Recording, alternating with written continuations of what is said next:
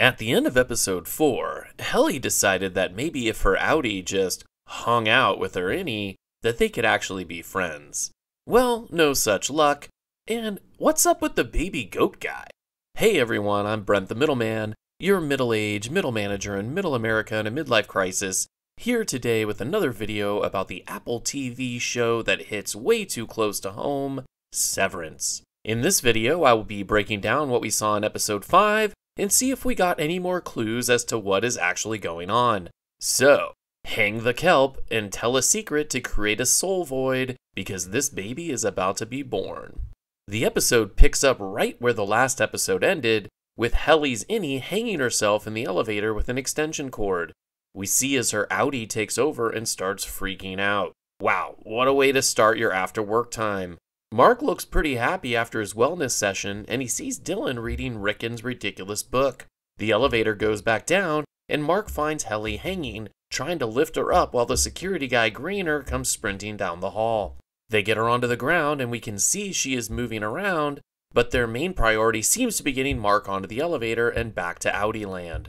The transition of Mark freaking out about Helly to remembering nothing about it as he crossed the threshold was really cool.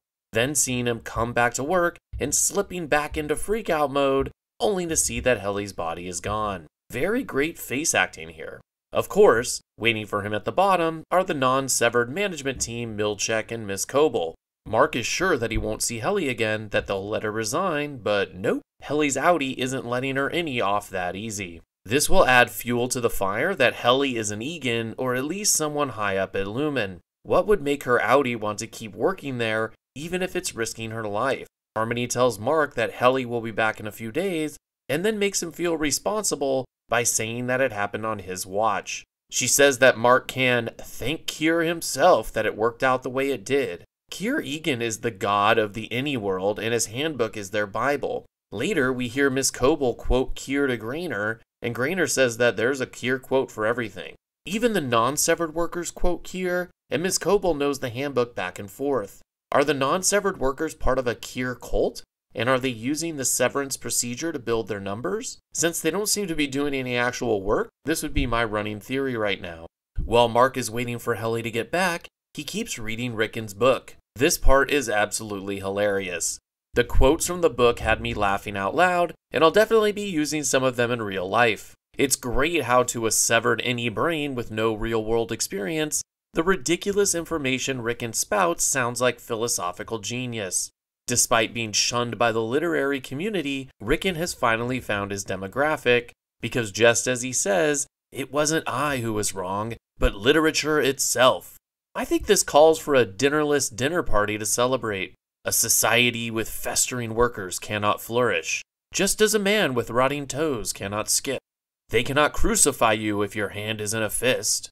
What separates man from machine is that machines cannot think for themselves.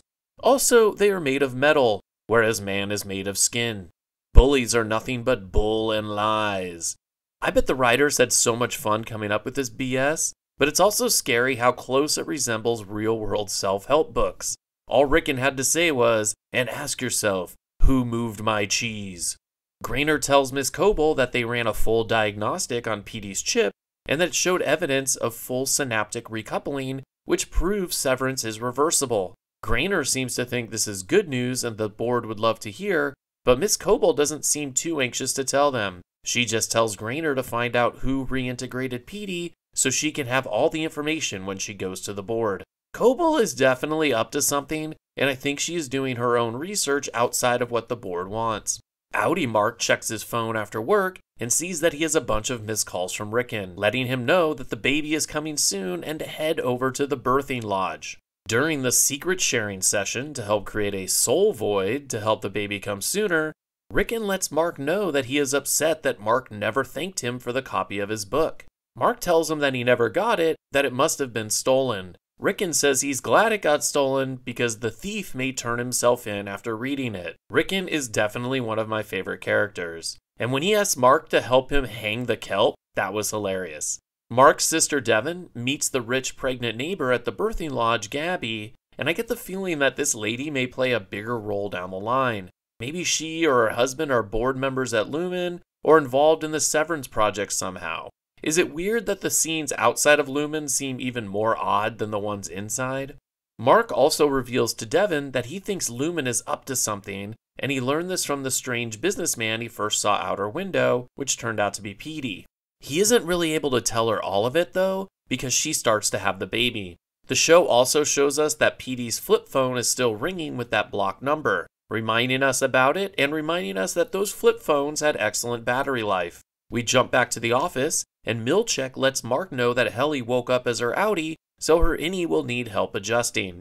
And of course, Helly wakes up freaked out in the elevator as it hits her that her Audi sent her back even after almost killing her. I'm sure she was really relieved to hear that they've hidden any cords or other dangerous objects so it can't happen again. Oh, and Mark lets her know that she can look for happy numbers for a while. I'm still torn on whether the numbers actually mean anything, or if it's just a mindless task for them to do. Maybe they are learning which numbers give each person certain emotions, so they can then use them at some point later on to manipulate them. All I know is that I've always been afraid of the number 7, because 7, 8, 9. Management has sent Miss Casey to observe Helly, and if requested, give a hug. This kicks off a string of attempts by Dylan to get a hug or more time with Miss Casey, but he keeps getting rejected. Shoot your shot, young man. Respect. I've heard some people say that Miss Casey might be a robot, but I think all the managers are trying to act robotic for some reason, except for Milchek. His job is to have kind eyes. While Helly is being observed, Irv starts to fall asleep again, and he hallucinates the black sludge covering his desk and even coming out of Mark's eye. I'm still not sure what this is supposed to symbolize, but it must be important because they even show it in the opening credits. Let me know in the comments what your theories are on the black goo. This event makes Irv want to go visit Optics and Design to see Bert, and Mark asks Irv to make him a copy of the map just in case they need to come find him. At the copy machine, Irv sees 2 paintings print out. They seem to depict the O&D department workers slaughtering the MDR team. We can tell by the badge colors. Milchek shows up and says he sent those to the wrong printer by mistake and it was just a joke. Miss Coble is waiting for Milchek in his office and asks him why he decided to pull a 266 on Irv. Milchek said he thought it would discourage Irv from wanting to spend time with Bert. This scenario is common enough to have a number assigned to it. Why would management want the departments to fear one another? They seem to be building up different tribes within the severed floor. But why? We get a good example of how this technique is working when Miss Casey tells Irv that Bert is waiting in the conference room.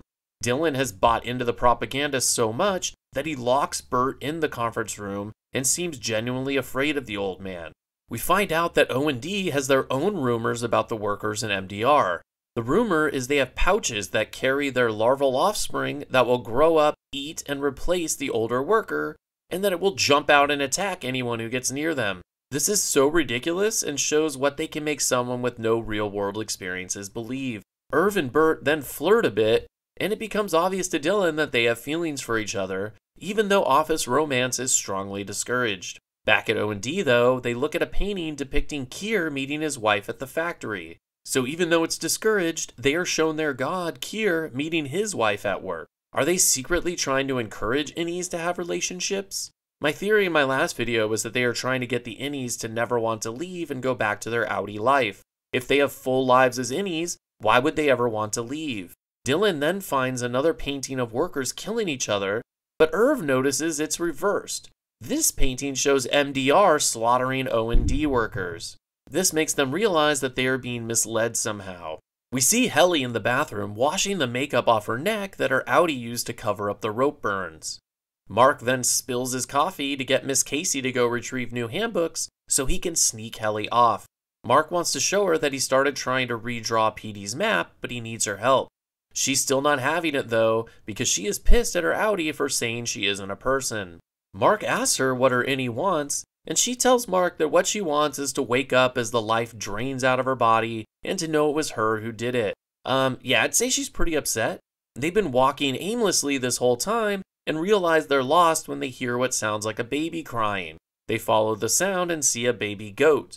Dylan had said in a previous episode that he thought he heard a baby crying behind the wall when he was in his break room brainwashing session. Was he hearing a goat? They follow the goat into a room where they see a bunch of baby goats and a man in a suit bottle feeding one of them. It's an all-white room with all-white goats, except for the bales of hay on the floor and the dark suit the man is wearing. It's all very odd and out of place. The man then firmly tells them that they're not ready yet, they can't take them, and to get the hell out of there. He seems very upset at the thought of the goats being taken from him. But why goats? What did they do with them when they're older? Are they severing goat brains? I can't wait to see what else is in this building. Helly even wonders if the goats are the numbers they are separating. Are they determining which goats live and which goats die? This was hilarious because I had the exact same thought when I saw all the goats. This crazy incident and Mark saying that he's glad she's there, even if she doesn't want to be, seems to calm Helly down a bit, and she tells Mark she will help him clean up the map because his drawing sucks. We then see that Miss Coble has been watching them this whole time, and I wasn't surprised at all. I would have been more surprised if she hadn't been watching them, as it seems like she is on top of everything that is happening. We find out that Grainer has also been watching them because he comes in and asks Coble why she's not stopping it. Coble tells Grainer the surest way to tame a prisoner is to let him think he's free. Grainer lets us know that this is another Kier quote and says there's a Kier quote for everything. He asks her how many departments she's going to let them find, but Coble pulls a sick power move and tells Grainer that she'll listen to him once he finds out who hacked Petey's chip. Burn. The episode ends with Bert introducing Irv and Dylan to the rest of O&D. He lets everyone know that they're from MDR and they're friends. Irv is the only one who's smiling, and I think it's going to take more than this to overcome the years of propaganda and brainwashing them against each other. And was anyone else hoping that Dylan would lift his shirt to reveal a pouch, and then his larva would jump out and attack Bert? Oh, was it just me? Overall, a very entertaining episode, and it is definitely one of my favorite shows out there right now. The Rickon stuff was hilarious, and the mystery of what is going on at Lumen just keeps growing and getting weirder. Currently, I'm in the whole thing is a giant experiment camp, as the way the office is set up like a giant rat maze seems to give it away. We know that Lumen is trying to get Severance to be acceptable outside of the building and city, and even do it to kids. But what's their end goal? To get every human to have one side of themselves that's a clean slate that they can brainwash and bring into the Kier Egan cult? Then why do it to children? They were already a clean slate. Or are they just trying to make money off the Severance product? That just feels too simple to me. There has to be a bigger endgame here, right? For now, I'm going with, it's a giant experiment to see if they can get the working innies to never want to go back to their Audis, creating a giant voluntary slave labor workforce they can offer to any company who wants to cut costs. But we'll see what I think after episode 6. Once again, thank you everyone for watching the channel. The subscription numbers are flying up, and it has me so excited to get more and more videos out to you guys. Also, all the comments are great, and I love reading your theories and responding to them. That's my favorite part. And if you enjoyed the video, please consider leaving a like, and I'll be back with more videos soon, including trailer breakdowns for The Boys Season 3 and Raised by Wolves Episode 8, so keep an eye out. Once again, I'm Brent the Middleman, and I'll see you next time.